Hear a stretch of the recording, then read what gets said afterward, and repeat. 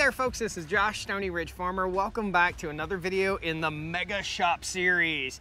This is the Mega Shop man right here. So this is Toby with DWS Steel Structures. Thanks for coming. Yes, sir. Thanks for being up here. So you and your wife run DWS Steel Structures out of Stokesdale, North Carolina. Yep. We'll post a phone number across here, our website and everything, so you guys can access that if you want to. First of all, we're building a steel building. Let's talk about what's your service area? So how far away do you work from Stokesdale, North Carolina? That's north central North Carolina. Yeah. We try to stay within about 250-mile radius of here. So 4.5, 5 hours, something like that is tipping like our edge. So you can just about get down into Georgia, kind of over next to Tennessee, North Carolina mountains, I guess, coast, all the way to the coast, up into Virginia. Okay, awesome, awesome. So guys, if you're on the East Coast, call Toby. There you go. For sure.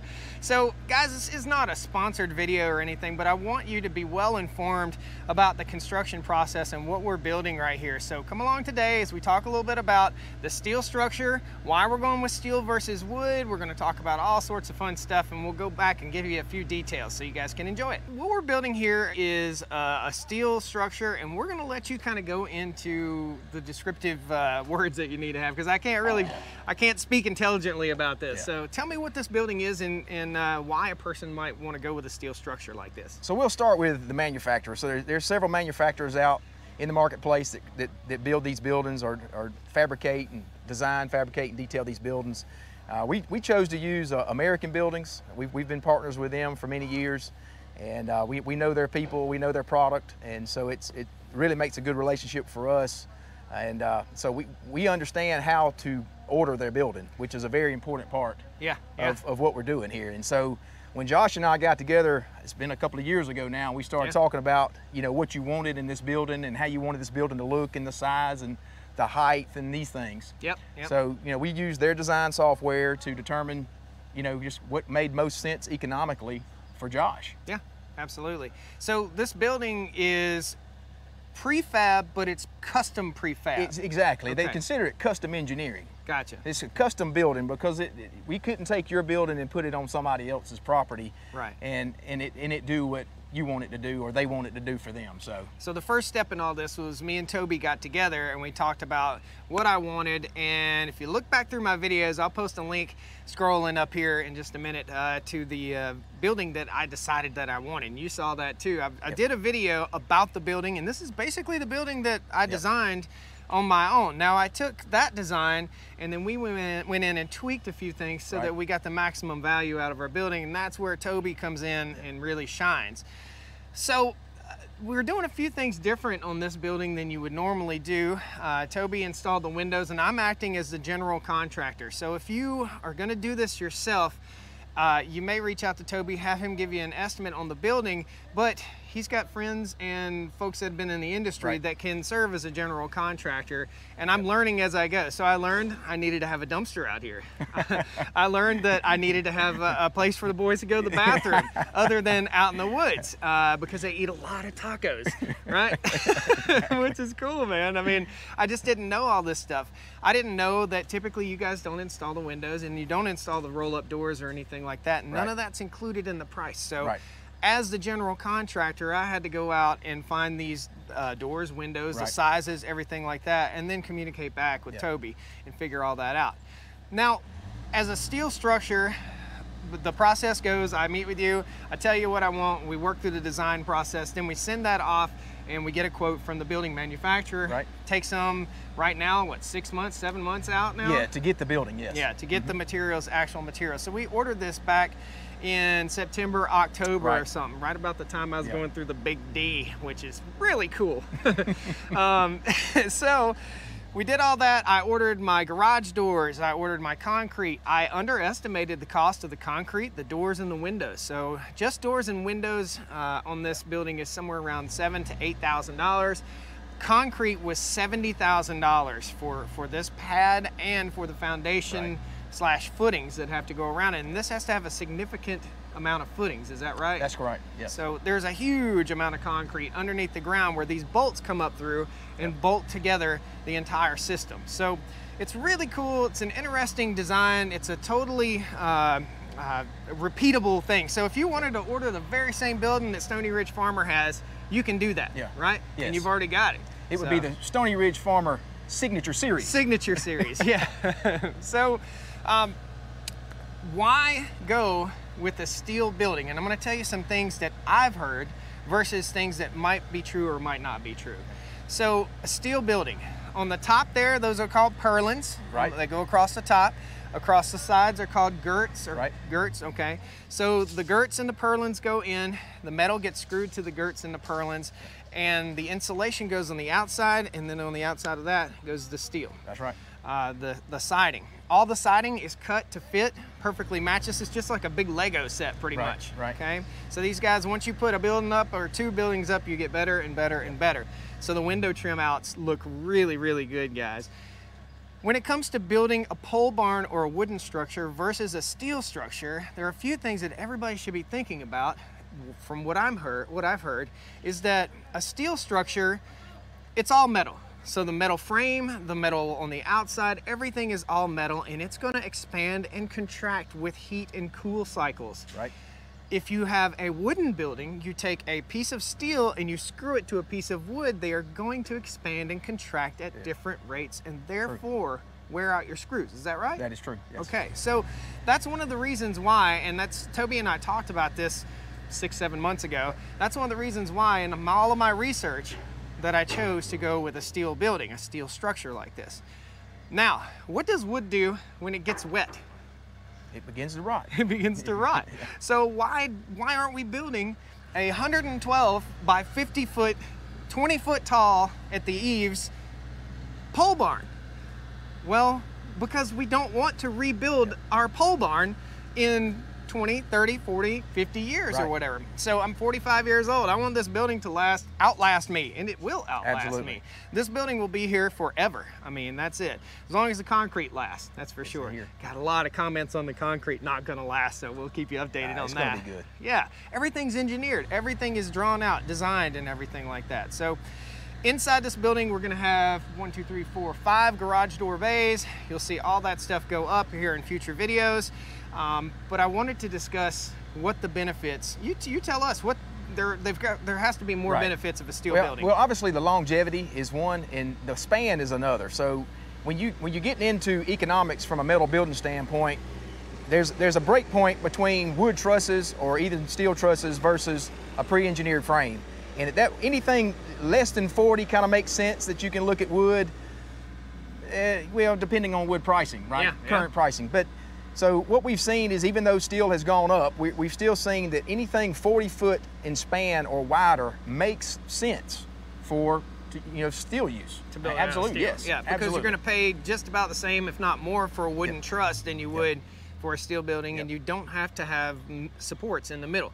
It's all engineered to size to support what it's supposed to support. Now, what kind of wind load does this building have? This building right here is designed for 115 mile-an-hour wind, which is considered the ultimate wind speed. Is it? This is what's required here in our area. And we're about 3 hours from the coast, 3 to 4 hours from the coast, and we do experience hurricane weathers, hurricane force weathers. Tornadoes land here all the time. Tornado landed right in my little town right here and ripped the whole town apart.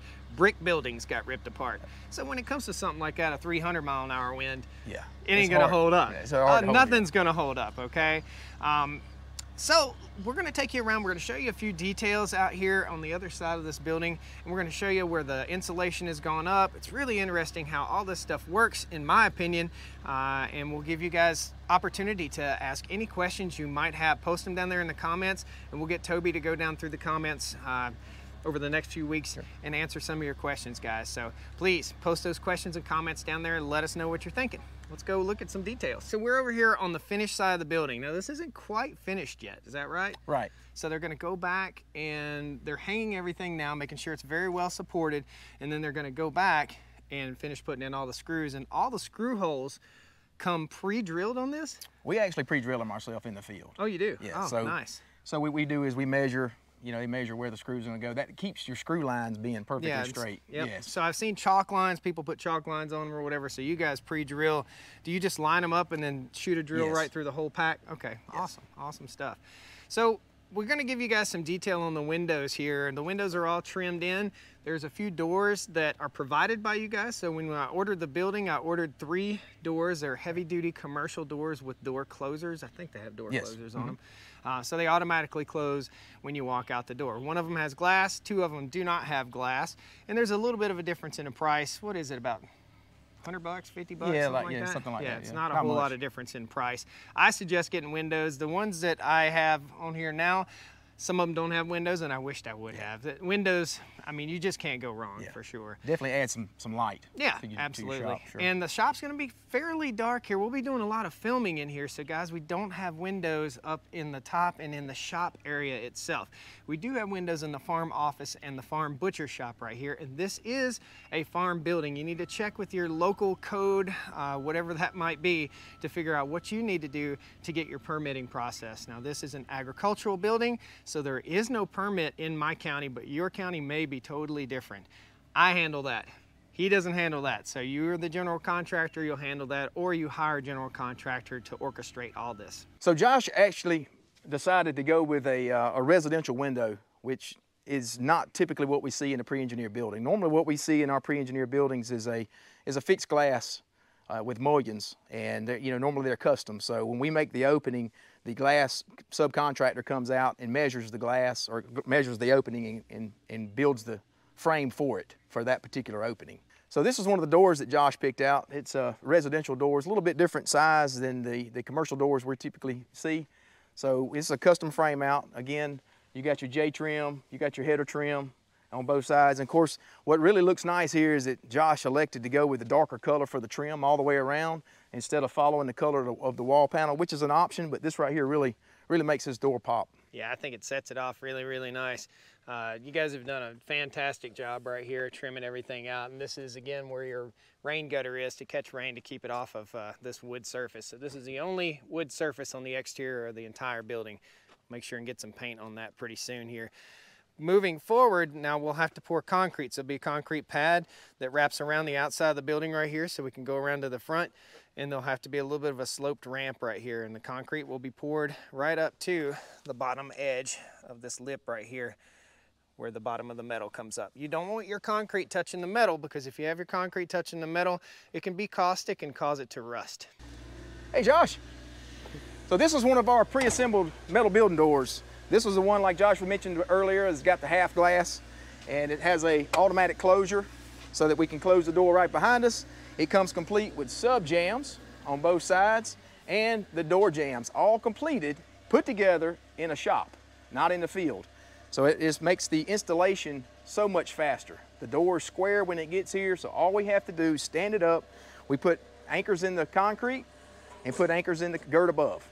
The gird above is specifically set at 7'6", designed specifically to receive this door. This is the door with the glass in it. The door over here does not have glass, guys, and you can really tell the difference. So this is going to be out the back porch here, and what I really thought about doing was actually putting a window right here so I could peek out the back. And we've got one extra window. I may end up talking them into doing that. I don't know, but this will be the outdoor man urinal right here. Because sometimes a man's got to go outside. I don't like to aim. You like? Sometimes. Yeah. So folks, this is rod bracing. So this braces the building and keeps it from dominoing down, and that would be a bad thing. And so the way the load path on this building works is wind comes in from the ends, and it goes through this strut system up at the top into this X bracing. And if you see, Josh, if you show them the bracing through the roof, so what happens is the load comes in through the purlins into the X bracing through the roof, and then we transfer it down through these bays, these brace bays, down to the foundation. And that's why part of our footing design is designed for this load. Now the footings underneath this section right here and this section over here are absolutely huge. We'll try to get you some footage of pouring those footings. That was a huge area of concrete right there. There's probably 5 yards of concrete underneath each one of these piers. there's a square box right here. Tell me about that square box that's behind us. So that is called a portal frame. And so a portal frame is used when we can't utilize X-bracing. X-bracing, obviously, as you can tell, is much more economical based on just the thickness of the material versus the amount of material we have in that portal frame. Gotcha. But because we have an overhead door and a walk door in that bay, we didn't have any other place to put X-bracing on that wall. Gotcha. So we need at least one bay of bracing in that wall, and with the number of windows and overhead doors we have, we chose to put it in this bay number 3, where we could have X-bracing on the back wall, bring the load path all the way over on both sides. So this portal frame right here, you guys can see it's just a big square box up, down there. That serves as the X-bracing for this entire side of the building right here, because we have so many doors and stuff. Now, if we had doors on the back side, we'd have to do this on the back side also. This, again, is pre-engineered from the factory, so it's all set for the load bearing and wind speeds that we might get here in North Carolina. So guys, this is the insulation. This entire building's insulated from top to bottom, right? Correct. Our 13 on the walls and 19 in the roof. 19 in the roof, because the roof, and we also chose a roofing material that's more reflective. We did a silver roof, what's it called? Yes, Galvalume? Galvalume, yes. Galvalume, and is that a galvanized coating that goes on there? Yes, yeah. How many years of lifespan can we expect to get out of a Galvalume roof? So it's warranted for 25, but we're seeing these things last 50. Gotcha, awesome.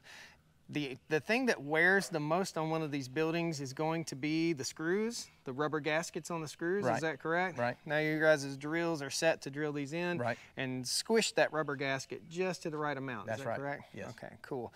So we've got insulation here, guys, and the way this goes up is the insulation goes up on the wall, and then they hang the wall board. We'll come around here. I'm sorry the light's a little bit odd right now, but it's gonna be a little bit odd because they have that bright background. But you can see these guys are measuring right now, and they'll hang that up, and we'll get some cool drone shots for you, them hanging this up, and then they'll hang the wall board on the top of it. And again, they're only going with a few screws. In other words, not all the screws have been put in, and everything's been pre-drilled. Here's one of the screw holes you see right here.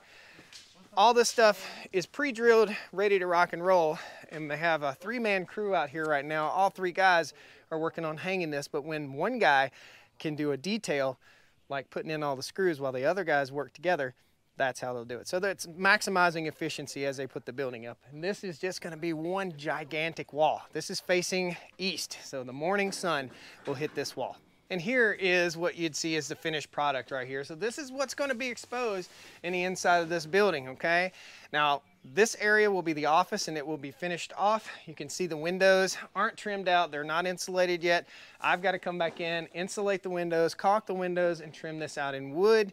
And we'll end up eventually framing this out, and this entire area will be a 2-story office area, farm office area. There's going to be a great big front door here. Again, supply, supply, supply. It's hard to get stuff right now, so this door is about 3 weeks out, and I'll do the full installation. You'll see it in a future video. So I want to thank you so much, Toby, for coming out here. We did the left hand shake, which is not something. Yeah, it's not something that most people do. Are you a veteran? I'm military? not. No. So I'm a military veteran, and you do not shake hands with the left hand in the in the east. I guess it's the far east. Saudi Arabia, stuff like that. So what if you're holding your camera with your right hand? Then that's what you have to do. Exactly. Yeah, we'll reverse the image.